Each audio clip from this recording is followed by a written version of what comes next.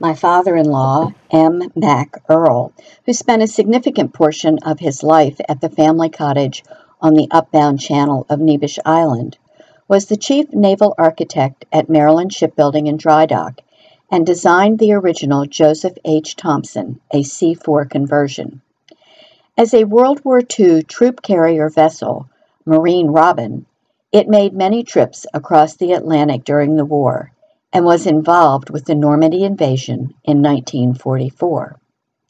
In the early 1950s, after her conversion to a Great Lakes freighter, the Joseph H. Thompson was brought in sections up the Mississippi River and was completed in Chicago. Launched in 1952, the Thompson, as we call her in our family, was the Queen of the Lakes, as the longest freighter in the world at 714 feet 3 inches.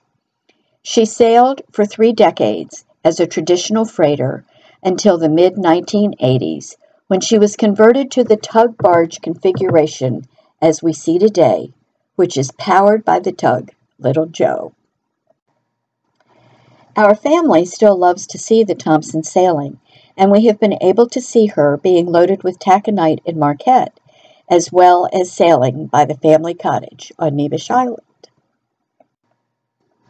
Our children, and now our grandchildren, refer to the Thompson as Great Daddy's boat, and we are thankful that even though not as beautiful as she was in her heyday, that the Thompson still graces the Great Lakes.